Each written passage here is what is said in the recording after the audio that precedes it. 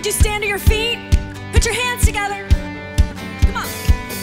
This is no performance, Lord, I pray it's worship.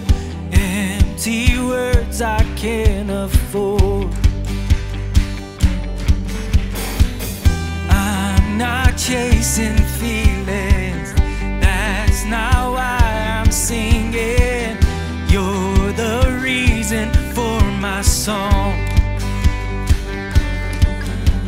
And I only wanna sing if I sing with everything. If I sing for you, my King.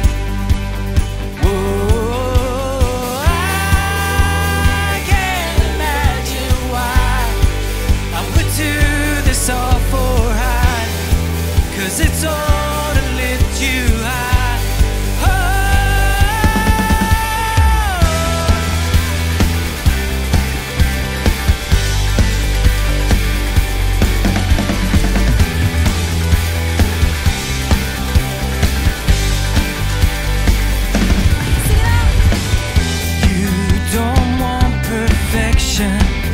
Just my soul's attention.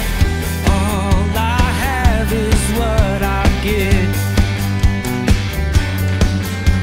and more than a song that lasts a moment, I live a life of honest worship. If I'm here to sing, then I'll sing with purpose. All of the praise, Lord, you deserve it. Now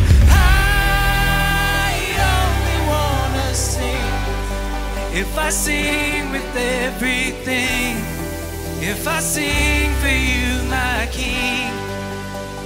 Oh, I can't imagine why I would do this all for high, 'cause it's all to lift you high.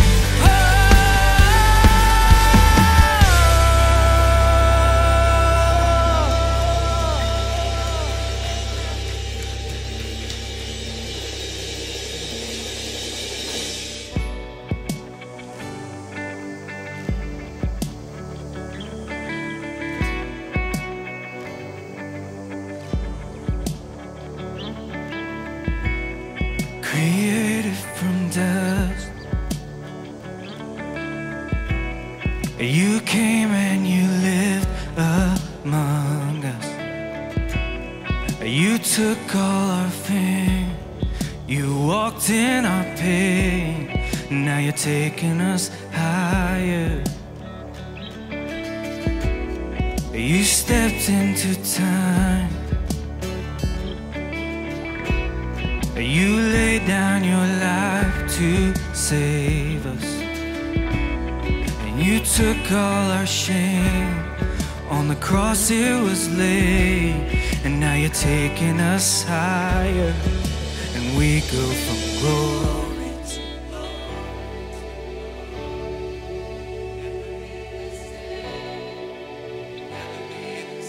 Sing it out. And you take us high, high.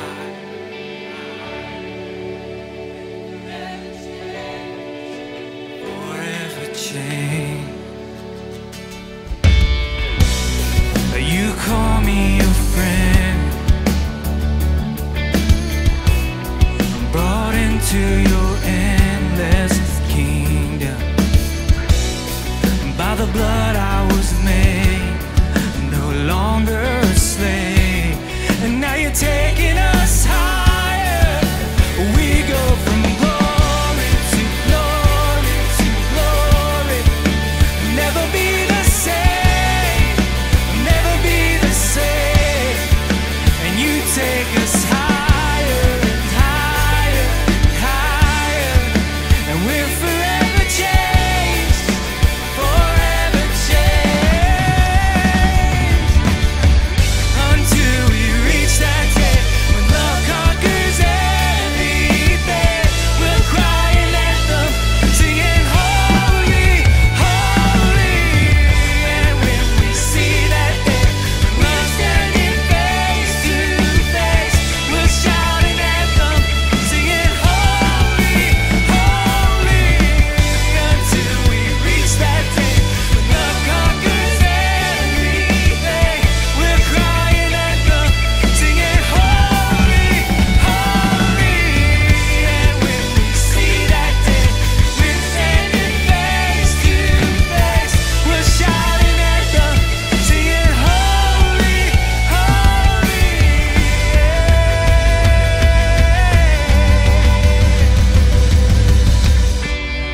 You took on the grave, so not even death can shake us. The victor's won, and heaven has come, and now you're taking us higher. And now you're taking us higher. We go from glory to glory to glory. We'll never be the same, we'll never be the same. And you take us higher, higher, higher. And we're forever changed, forever changed.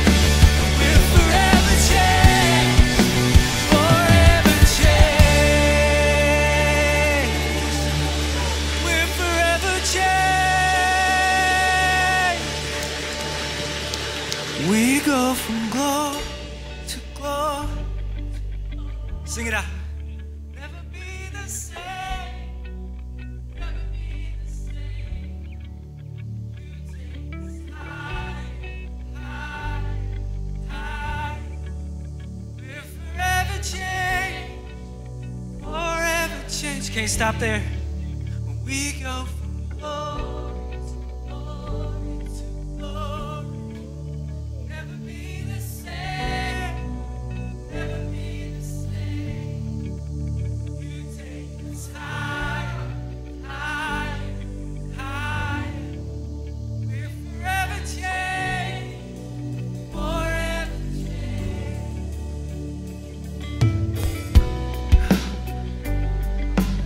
We're not worthy to go from glory to glory. Heavenly Father, Lord, we just thank you for who you are. And we thank you that we can be forever changed, Heavenly Father, by your blood. When you died on that cross to save us. So much we want to do, so much we want to say, Heavenly Father. I just don't even have the words to express the love that we have for you, Heavenly Father. And we thank you, Father, for that.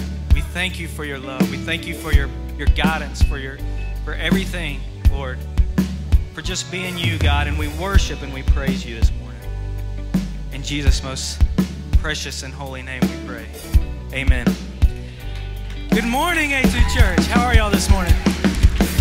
This is our connect time. Let's reach out a hand, shake someone's hand, hug someone's neck.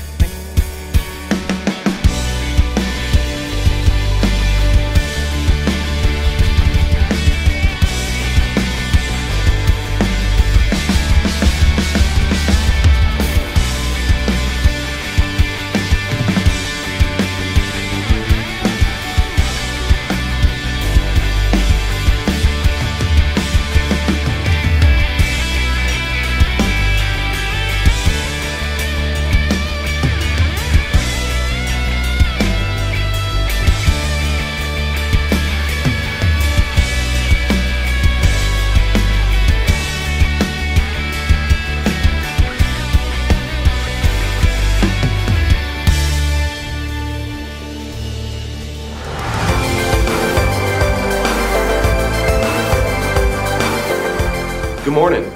We're so glad that you joined us today. I'd like to give a special welcome to our first, second, and third time guests. And if you're joining us online at A2 TV. My name is Josh, and we're so excited to continue worshiping with you today. But before we do that, here are a few things happening at A2 Church. If you are a parent with a baby or infant, we are so glad that you're here. In order to best serve you during the experience, we have several options for you to care for your little ones. We of course have our awesome nursery rooms, which are located in the back of the A2 Kids hallway. And we also have a homey mother's room located right next to the exit in the back of the foyer. Seriously, that mother's room is nice. We've put a couple of recliners in there for you, a baby changing station, and even a TV so you don't have to miss any of the message. Please feel free to use any of these options each Sunday morning. Have you been coming to A2 for a while now and have not yet made the decision to become an owner, or not sure what an owner is? Well, make sure to join us for Discover A2, where you can discover what A2 is all about and what it means to be an owner. So sign up today on your connection card for Discover A2 Church on January 21st at 10:30 a.m. in the Connect Room. The 2018 Life Groups Directory will be posted on Sunday, January 14th. Our spring semester begins Sunday, January 28th.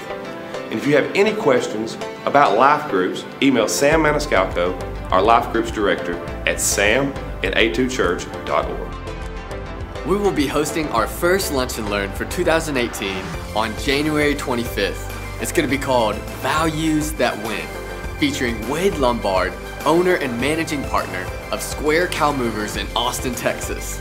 Square Cow leads with values, and they have received the Better Business Bureau Torch Award. They've also been named a 2-time finalist for Ethics in Business Award.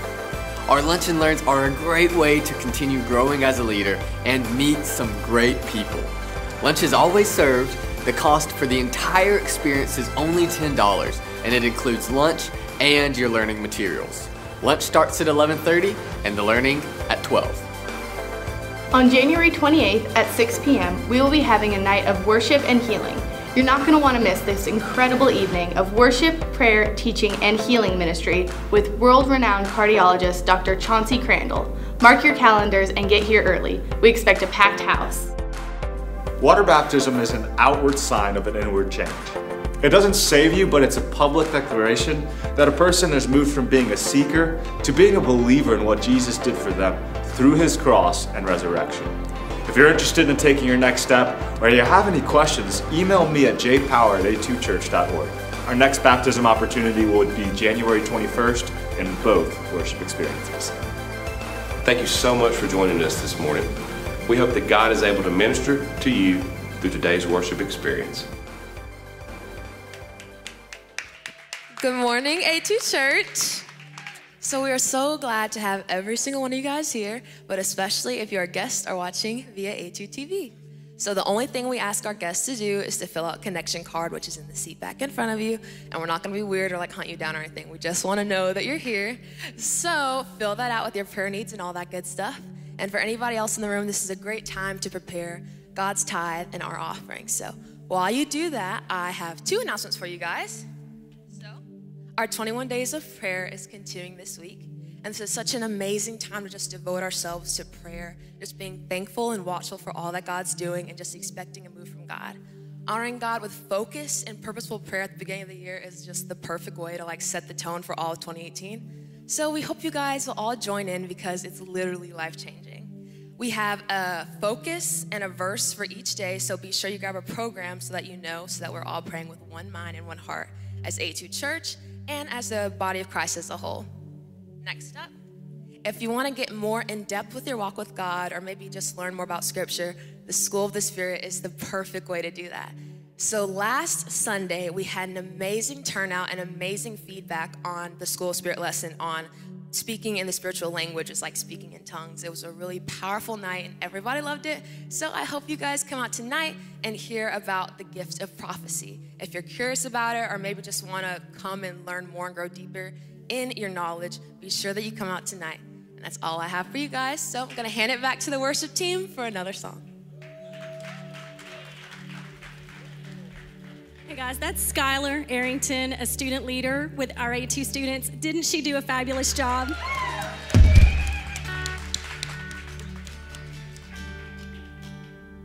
We're just going to continue in worship.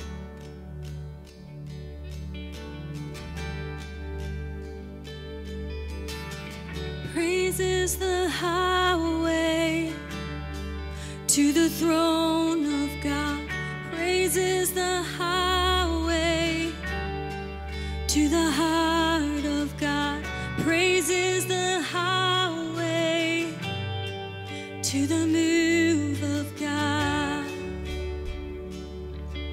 Oh, praise is the highway to the throne of God. Praise is the highway to the heart of God. Praise is the highway to the move of God.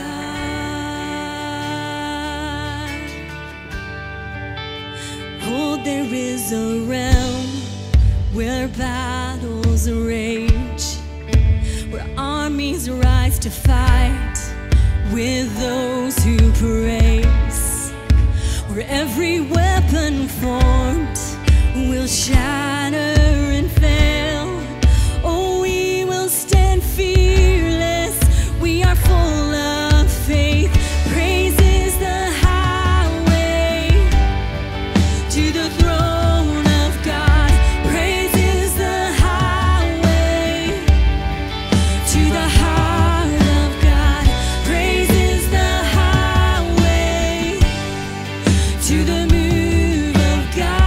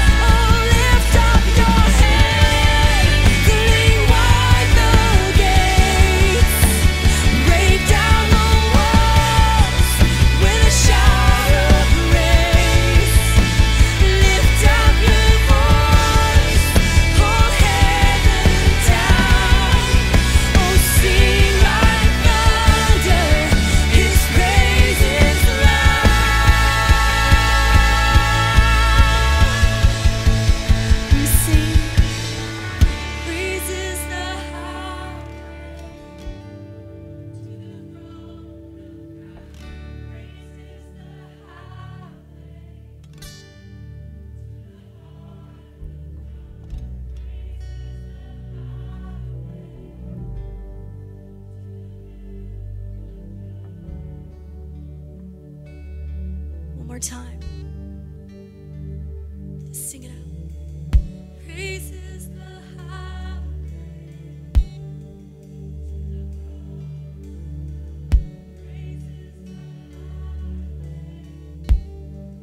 to the heart of God. Praise is the highway.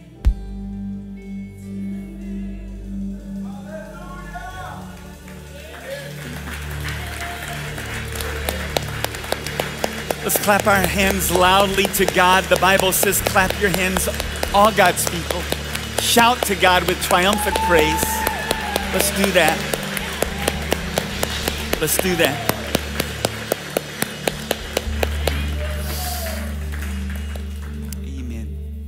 Father, thank you so much for who you are and for all you have done and are doing.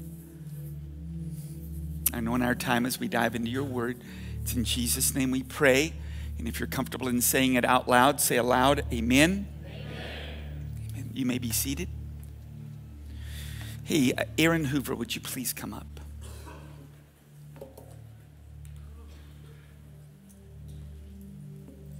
Yeah, James, hang out with me, please. Here you go. I always like for you to see this. You need to know every time you give, 10% of what you give, we invest in ministries, missions outside A2 Church. And occasionally we get to have missionaries through that we support. And Aaron and his lovely wife, Susie, would you please stand up? Susie, that's Susie. This is Aaron and Susie. We have a daughter in the back. Yeah, what's your daughter's name? Eleni. Say it again. Eleni. Make sure he's on right here. We may need to turn it on. There it is. What's her name again? Eleni. Eleni. So Eleni is back in the back. Would you welcome Aaron, Susie, and Eleni?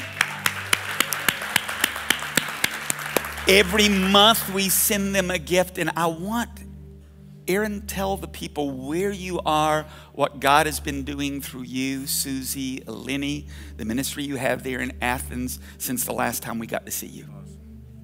We've been living in Athens, Greece for the last 2.5 years or so, and we've been specifically focused on the unreached people groups that are flooding into Greece from places like Syria and Iraq, as well as Central Asia, Afghanistan, Iran. And we've just been receiving these people, serving them with their needs, and then now what we're really trying to do is come out of a place of relief work and move into a community development phase. So we're opening up micro businesses, we're opening up jobs and education opportunities, teaching them English and different things. We're helping them through paperwork, legal stuff that's happening in Greece. And then we're also trying to open up housing opportunities for them as well. And all of this is because we want them to know how much God loves them, and we want them to go deep in their walk with the Lord. And what's been really happening since the last time we saw you guys, we've had this vision from the beginning, and the question we had was, well, what's the first step, God? You know, like we have this big, huge thing on our heart to do. How do we do it? What's the first step? And about 1.5 years ago, we really felt like the Lord would say, develop a culture of intimacy with me. Yes. And so as we began to dive into that, we just realized that God was calling us personally as a family, as well as calling his body among the city of Athens to come close to him.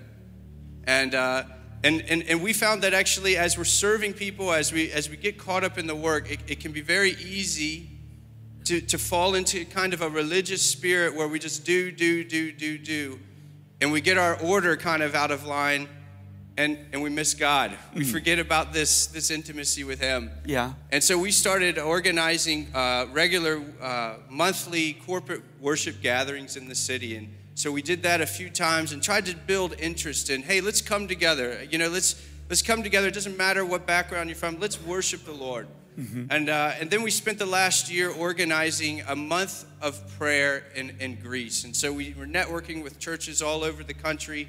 We tried to call pastors around the country to a national month of prayer, and that was this past November.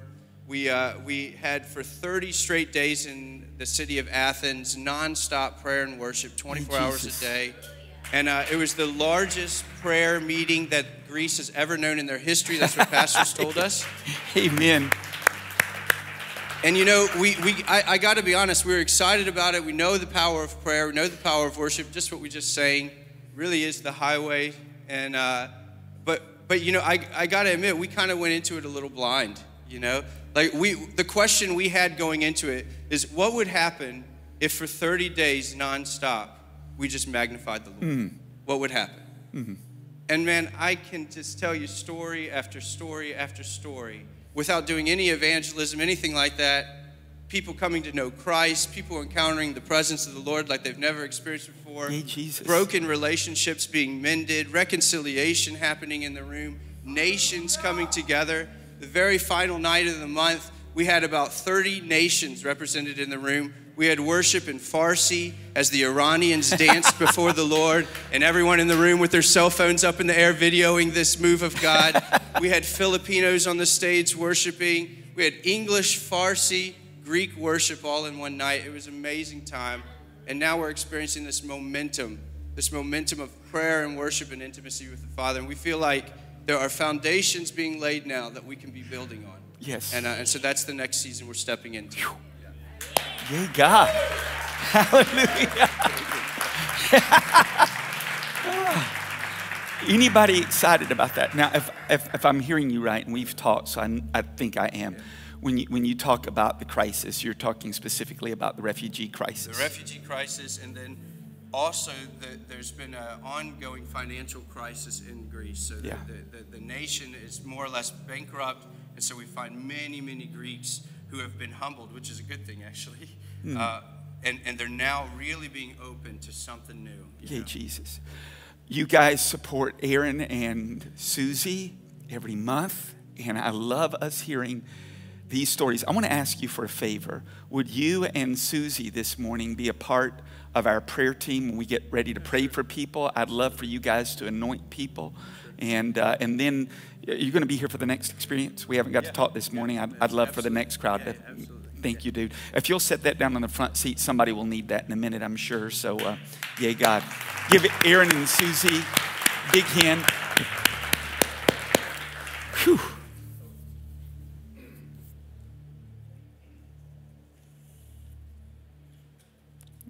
You know, this is a word, just stay with me, James, for just a second. This is a word that came, and I'm not a great multitasker. So I just want to read this word that someone received as we were worshiping. I've so enjoyed you this morning. This is Father God speaking to us. Remember, praise is a two-way street. You praise me, and I, God, get the love on you. Praise, ask, and watch Daddy God hear and listen. It's time for gifts for my precious sons and daughters. I just sense that. I've sensed ever since I pulled onto this campus a really powerful awareness that God's with us this morning. Now, He's present everywhere at all times. We know that. But there are times when the manifest presence of God is more apt to be experienced by a group of people. And I feel that in this room this morning. Father, we just surrender all to you and ask that you anoint the teaching of your word. I need you, Jesus. Amen. Amen. Hey, take out the notes that are contained in your program, please. And we printed for you a catalog. We gave you so much more than we can possibly cover this morning because I want to attempt something incredibly aggressive. I want to try to give you a panoramic 30,000-foot overview, flyover of the entire Sermon on the Mount. And that is incredibly aggressive. And we'll see how much we get to. By the way, I was feeling so uncertain about how much I would get to. And because I wanted to make certain we didn't limit the movement of the Holy Spirit, for those of you who must have every blank filled in, I actually gave you an answer key at the end of the notes. So if we cut things off like 3 points in, you've got an answer key. Chill out. It's cool. Now, a little girl was talking to her mom after church one Sunday morning and said this to her mom, "Mom, I am confused about something." And the mom said, "Well, baby, what is it?" Well, we learned today in A2 Kids, God is big, like really, really, really big, like so big that he holds the whole world in his hand. Is that true, Mom? And she said, "Yeah, it's true, babe. God is big, really big." Well, we also learned, though, that when we ask Jesus to come in our heart, that God comes to live inside us. Is that true? And Mom was feeling a little bit proud at this time. She said, "Yeah, it is true. When you ask Jesus in, God comes to live in." She looked back at Mom and said, "Well, Mom, if God is that big, that huge, big enough to hold the whole world, and he comes to live inside us, don't you think some of him would show through?"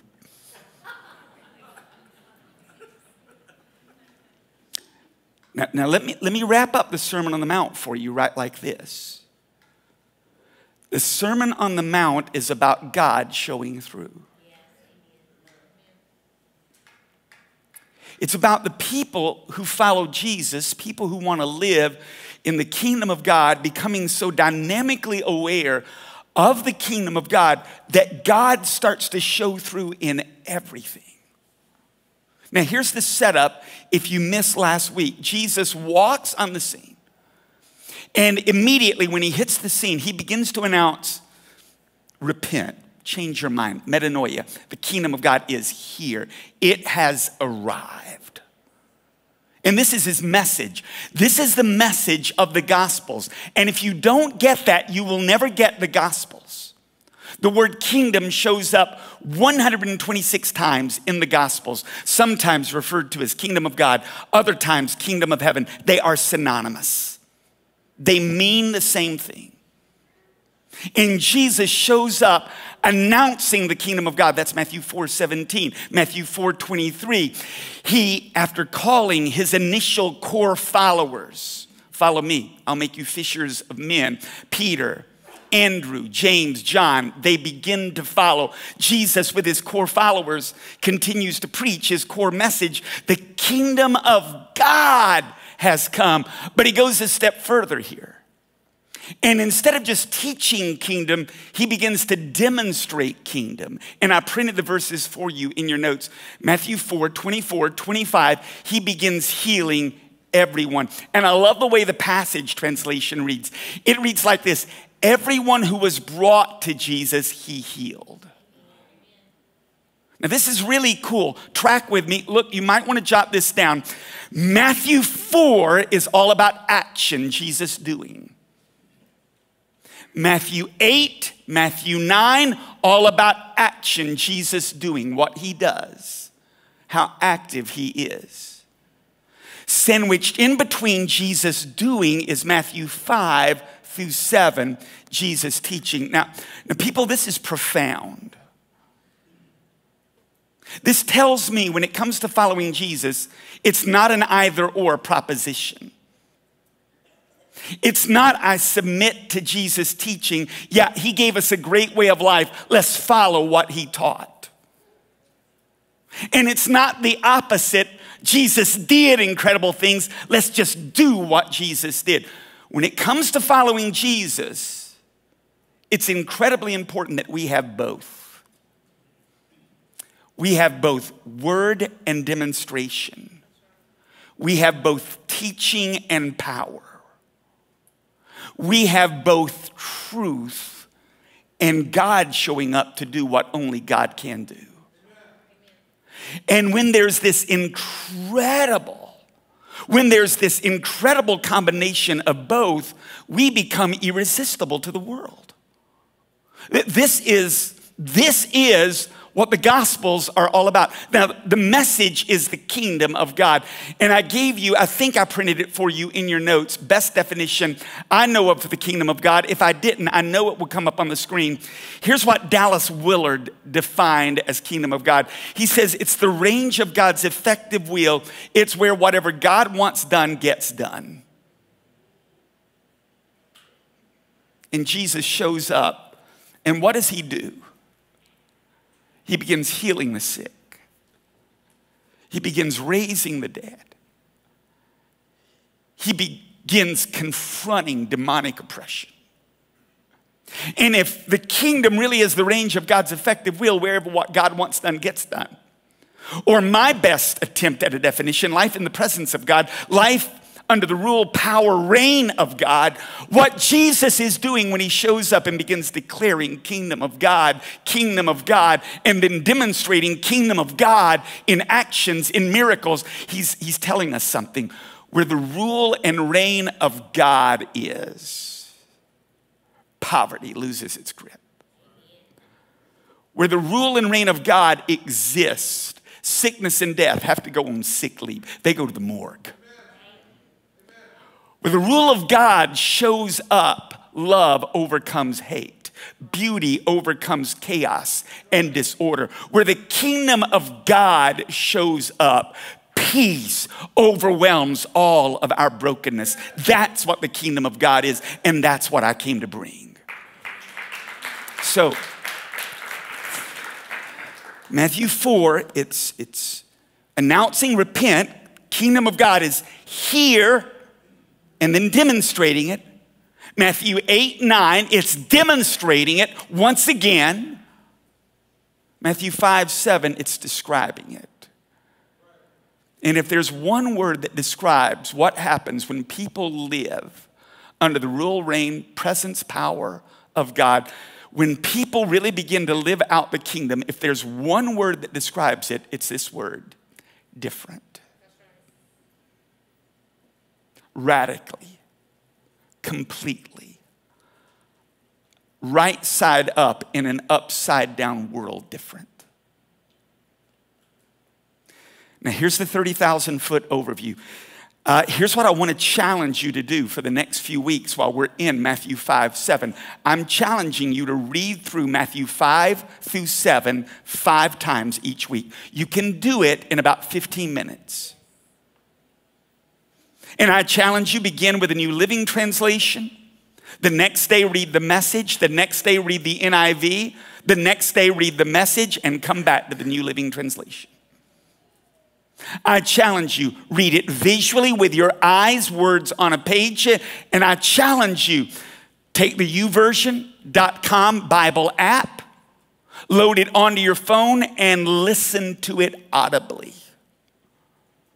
This morning in the drive from my house near Bluff Park to here, I listened through in the NLT. I 2X'd it. I listened through it in the NLT and the Message. I've already read it several times this week. I was amazed at how it just broke my heart again listening on the way up.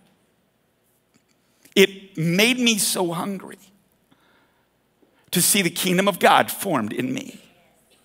So let's try this. Let's try the 30,000-foot flyover. You ready? You're going to have to work if we're going to do this. Are you ready to work? Sherry is. I'm going to ask it one more time because right now I'm feeling just a little insecure. Are you ready to work? Yes. It's really cool. Jesus starts out the sermon with this word, blessed. And the word blessed is such an awesome word, but it's so misused and overused in 2018, right? The word blessed has almost become cliche. For instance, think about this social media post. Alabama wins their 17th national championship, #blessed. Now, I just want to ask you, is that really what the word blessed is all about? Because if it is, there are a lot of other schools in the SEC and a lot of other schools in various conferences around the U.S. who must be thinking, I am #cursed because we haven't seen that in decades. Or we've got phrases like this. How about this one? Too blessed to be stressed. By the way, that's not just a saying, it is a song. It is actually several songs, none of them very good. I looked at that this week and I thought, that is a great rap song. And I even tried my hand at it. I am too blessed to be stressed. When the devil tries to mess, I must confess that God has blessed me going out and coming in. No matter the score, I will win. Greater is the one who is in me than the one trying to make me sin. I'm too blessed to be stressed.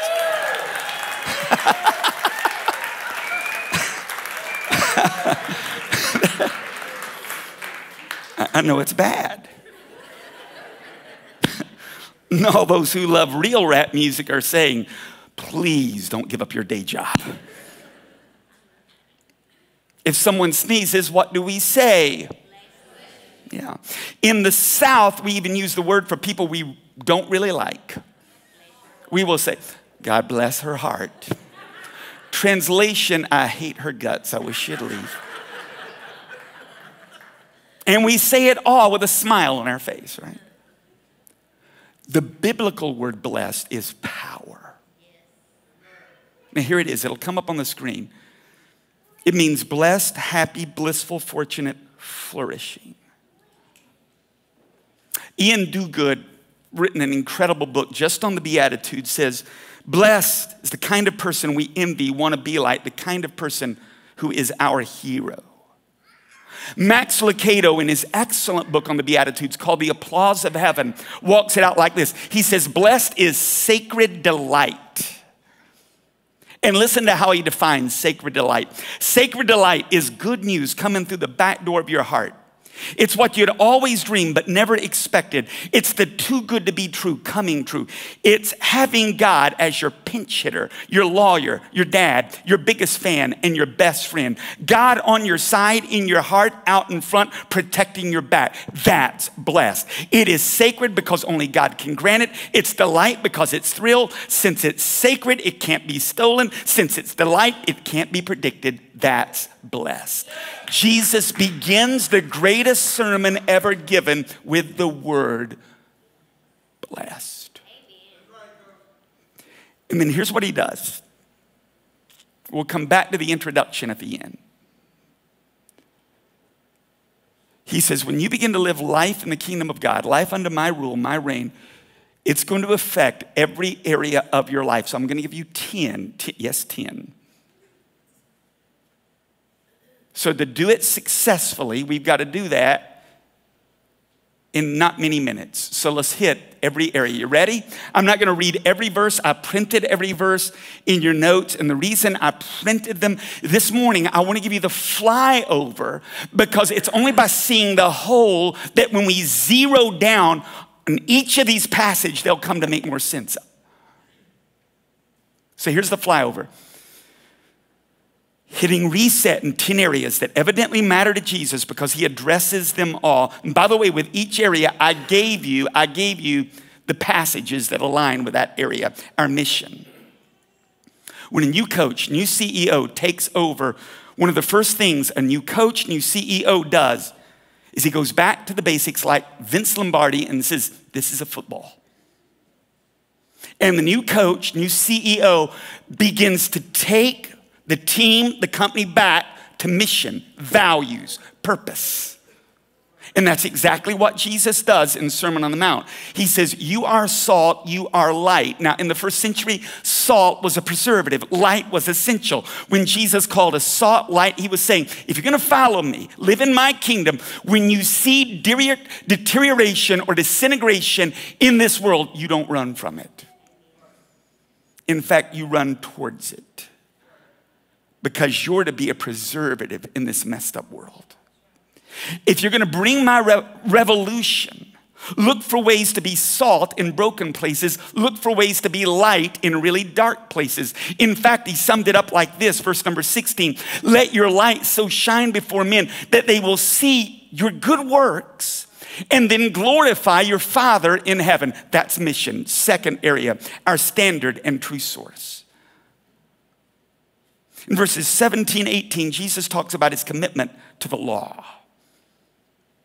He says, I didn't come to destroy the law. Know this, I came to fulfill the law. In fact, heaven and earth can disappear, but not one of the smallest details, my law will disappear. Jesus says right up front, I'm committed to God's law. I'm committed to the prophets. What I'm not committed to, though, is the distorted teaching coming out of a religious community about the law. In fact, check out verse 20. It's in your notes. I tell you that unless your righteousness surpasses that of the Pharisees and the teachers of the law, you will certainly not enter the kingdom. Boom. Jesus is picking a fight. Here's what he's picking a fight with. He's picking a fight with religion. I don't know if you know this or not, but religion and Christianity are not synonymous.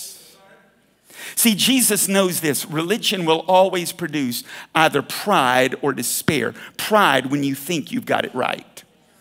And this was the problem with the Pharisees and teachers of the law. They thought they were God's gift to humanity. They thought they had it right. Despair when you realize this, like the people, the Pharisees and teachers of the law taught. They felt like, I can never be right.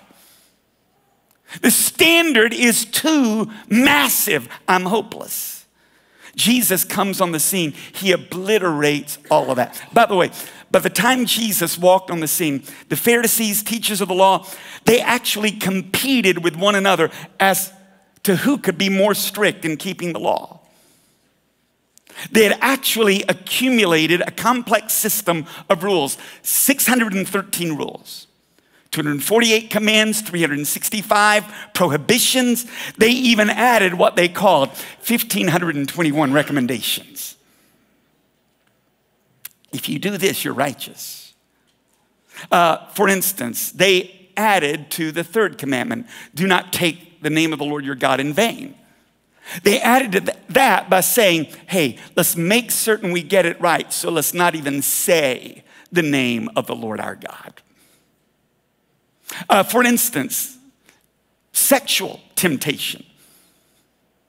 They added rules to this. They had a practice, get this, I'm not making this up, of lowering their heads when they walked so they wouldn't even have to look at a woman.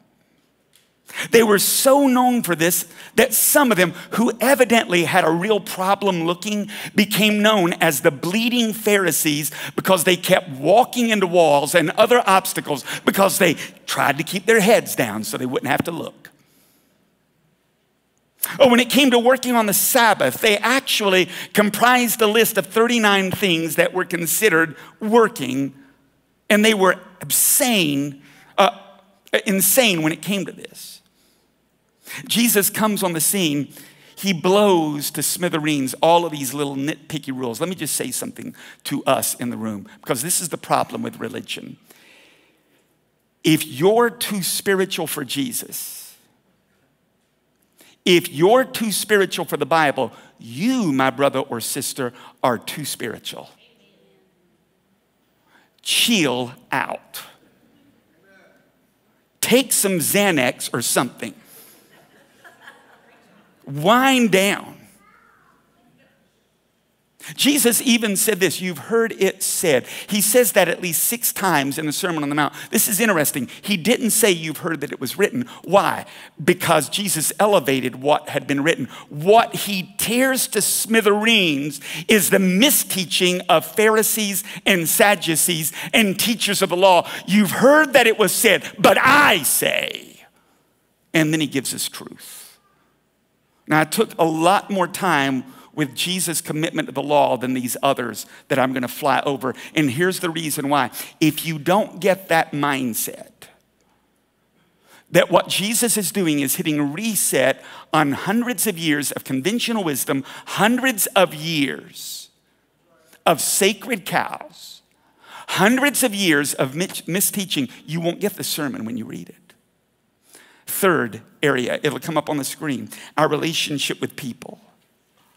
Jesus takes on stuff like anger, name calling, hurling insults, posting memes on your social media feed that strip people of dignity. He takes on holding grudges, harboring resentment, hanging on to unforgiveness, says that this stuff matters to God, and his reasoning, people matter to God and they ought to matter to you and me. He goes so far as to say, you need to extend forgiveness, pursue reconciliation, work towards restoration. Why? People matter to God and they ought to matter to you and me. That's people. 4, sexual purity and commitment in marriage. He deals with that. He elevates the sexual ethic. Jesus says that sex is about a whole lot more than physical pleasure, personal gratification, excitement. It's about, he says, connection and intimacy. Jesus challenges us in the Sermon on the Mount. Don't give your body to someone until you're willing to give your entire life to them as well. Sex is so powerful and explosive, he says, it only works within the context of marriage. So don't do something with your body that you're not willing to do with your entire life. Don't become physically naked until you're ready to become spiritually and emotionally naked within the context of marriage. And then Jesus elevates marriage as well. Did you know in the first century a Jewish man could divorce his wife simply by saying 3 times these things out loud? I divorce you, I divorce you, I divorce you. That's how trivial divorce had become in the first century. And Jesus walks on the scene and he elevates marriage. And he says, this matters to God. It's got to matter to you. 5th area, the integrity of the words we speak and the promises we make. Jesus basically says this, Matthew 5:37, every word you say, every little yes, every little no should be absolutely truthful as if you had sworn on a stack of Bibles. Your integrity, your word, your promises matter. 6th, our response to hostility, cruelty, and our enemies. This is where Jesus says, if somebody strikes you on the cheek, turn the other cheek. I just want to ask in this congregation, is this our go-to position? Let me give you a pop. Let me give you a pop quiz. Let's just see where we are on this thing. I think they can help me in the back. This is a pop quiz. Here's the teaching of Jesus in the Sermon on the Mount. If somebody strikes you on the cheek, your response should be A, smack them upside the head. B, turn the other cheek and allow a second blow. If he strikes you a 3rd time, smack him upside the head, because Jesus said once, twice. He didn't say anything about 3. 3rd option in this list, let him hit you until his arms get tired. Just go all Muhammad Ali rope-a-dope on the dude. Just let him wear himself out. 4th, respond with wisdom, strength, and compassion, refusing to act on the impulse to inflict retaliatory pain. Or 5th, call Jeff Rush, Wes Harrell, Ron Wiggins, or Link Cassidy and ask Jeff, Wes, Ron, and Link to smack them upside the head.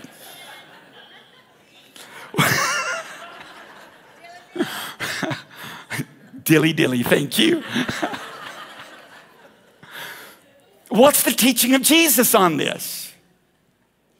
I mean, conventional wisdom says somebody hurt you, hurt them back. But Jesus says, I want my followers to die to that natural response, reflex, and impulse. We live in a culture where retaliatory pain is such a part of the culture that it's the basic storyline in every movie. Jesus says, not my people. Now, please, this is the flyover. We'll walk it out in a few weeks. So I'm not saying always stay in a situation where people can keep hurting you until they get tired of it and then go away. What I am saying is this: Christians give up the right to get even. Christians say the kingdom of love that I've been called to is bigger than my need to inflict retaliatory pain. 7, the way we care for the poor. It's interesting, Jesus assumes we're going to care for the poor. He just assumes we will, but he says this: when you do it, don't do it in a condescending way. In my kingdom, Jesus says, look at, treat, respect the poor as your equal. Your attitude is important. Never give to the poor in a condescending, proud, self-congratulatory, patronizing way. Treat other people the way you want to be treated. 8, our prayer and spiritual life, which is critically important. We read Matthew 6, 5 through 18, 7 through 11. It's all about prayer and fasting. And here's the gist. The religious community in the first century had turned this into a performance, and Jesus bottom lines it and says, hey, it's this simple: be real and be personal. Be real with God. You don't have to role play before God. And be personal. Make this a part of your intimate life with God. 9, our attitudes about money, possessions, and worry. You know Jesus is going to go there, right? Let me just ask you this question. Where do you spend your money effortlessly? Amazon just came out of Derek.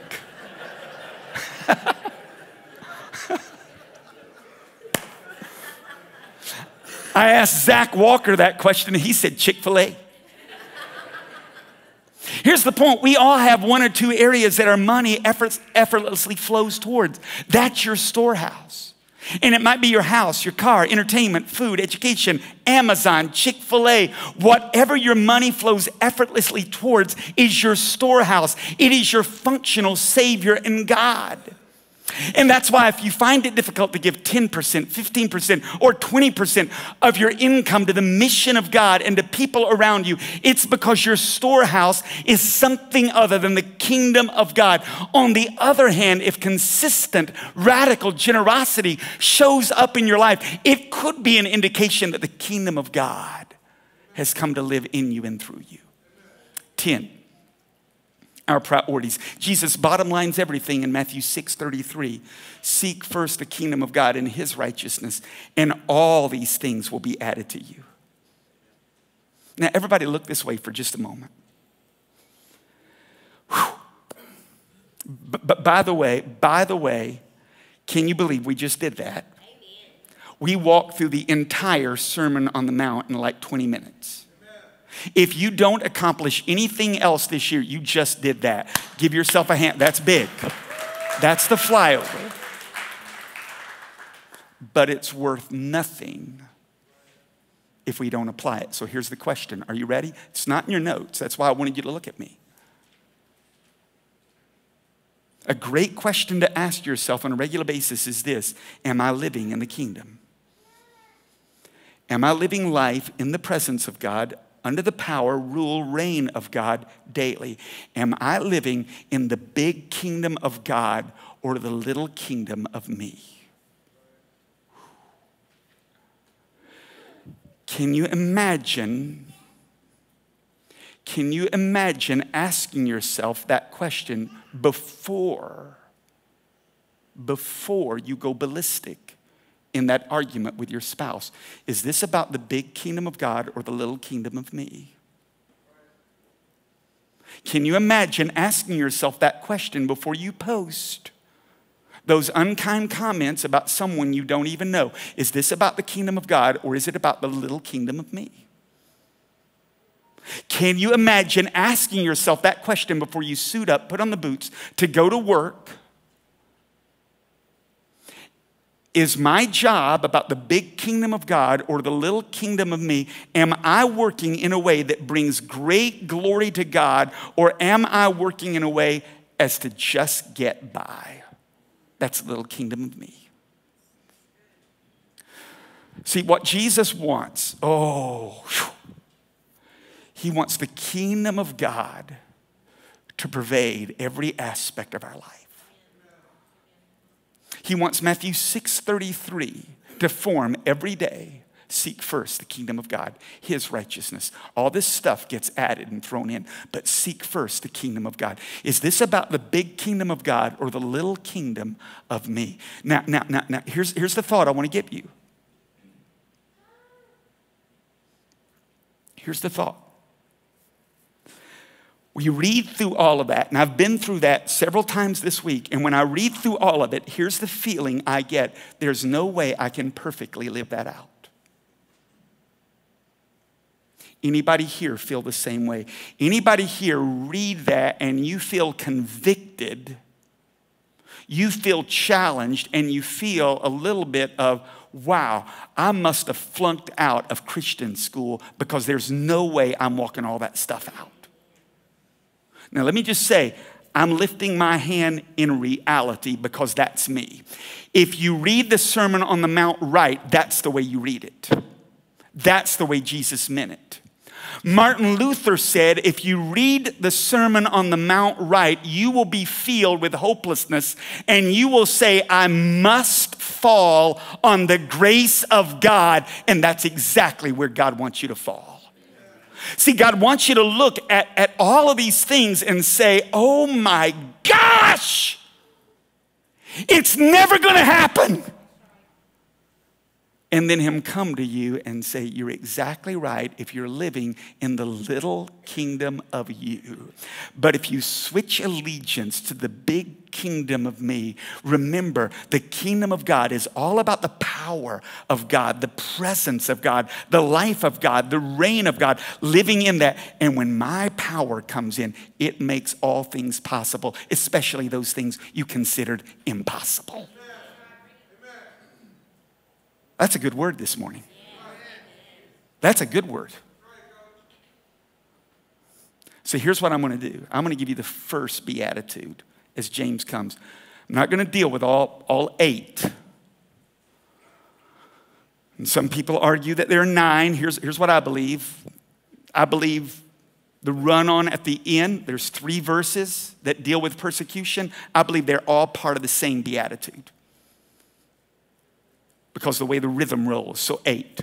I'm going to give you the first, because the first is essential to us getting this right. Remember, Jesus begins with blessed. And here's what he's going to tell us. This is my big idea. Blessed, in Jesus' mind, isn't about the possessions you own. It's about the person you are becoming. And here's the first. Admit your need. We're spiritually bankrupt and totally dependent on God. Jesus begins the Beatitudes with this: blessed are the poor. Now, the word poor there means abject poverty. It's poverty like we can't even imagine. Poverty on a level that escapes our intellect. Poverty is powerful. Poverty will drive you to hopelessness and despair. I'm talking real poverty. But Jesus has got a qualifier in Matthew 5:3. He not only says, blessed are the poor, but he says this: blessed are, NIV, the poor in spirit. NLT, blessed are the poor, those who realize their need for God. And Dallas Willard says you could actually translate it like this: blessed are the spiritual zeros, the spiritually bankrupt, deprived, deficient, and beggars. Blessed are those who don't know anything about the Bible. Blessed are those who don't know heads or tails about God. Blessed are those who would throw up if you ask them to pray out loud. Blessed are those people, because it's when you don't know the first thing about God and admit it that you're most ready to experience God show up in your life. See, to be poor in spirit means this: I admit I'm desperate for God. I don't have anything to offer God. I'm betting the whole farm on grace. That's poor in spirit, and that's the only way you'll live out the kingdom, is if you come to God with that mentality. So that's what we're going to do today. You ready?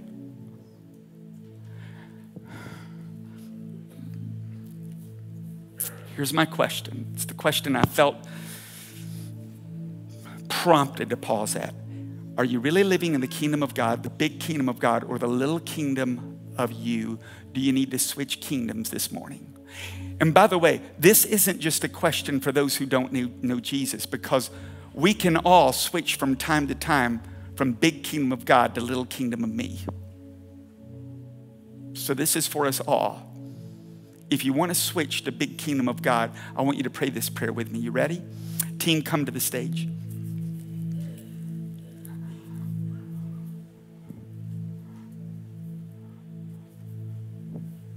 Pray this prayer with me. You won't pray it alone, because we're all the faith family here. We're going to pray it out loud. But say this: Heavenly Father, my life too often becomes about me. And this morning, I want the kingdom of God. I want life lived in the rule of God, in the presence of God, in the power of God, under the reign of God. I want that. I want to seek first the kingdom of God and his righteousness, believing that everything will be added to me if I seek first the kingdom. So I surrender all to you. Amen. Amen.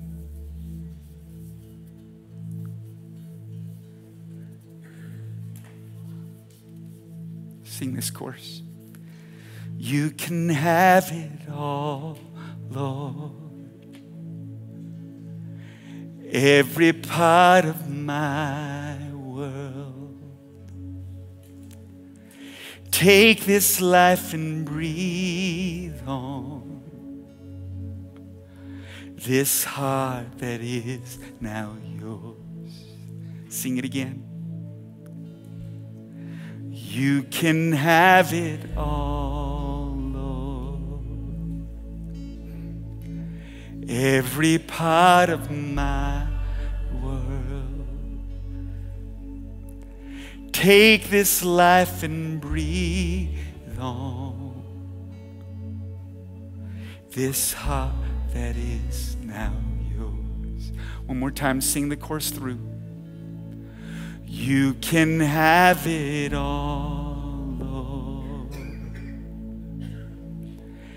Every part of my world. Take this life and breathe on this heart that is now yours. One more time through. You can have it all, Lord. Every part of my world. Take this and breathe on this heart that is now yours. Hey, look this way. Skylar talked to us about connection cards. Everybody take that out.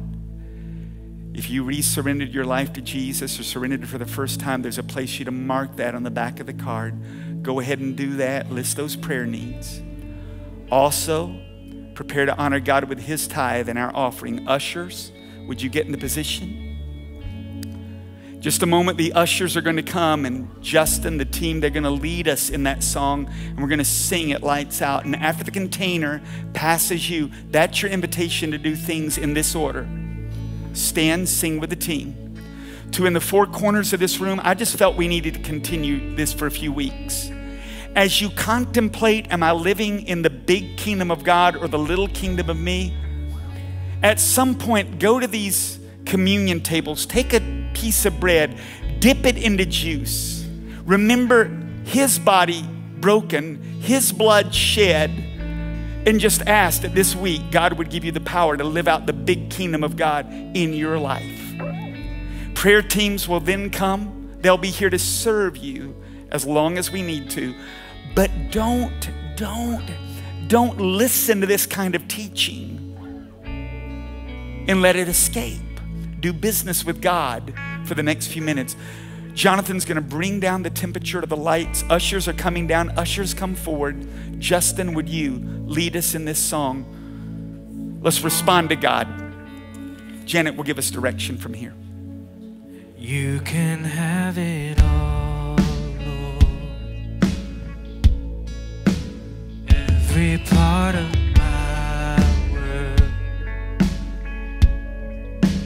take this life and breathe on this heart that is now yours. You can have it all, Lord. Every part of my world. Take this life and breathe on this heart that is now yours. You can have it all, Lord.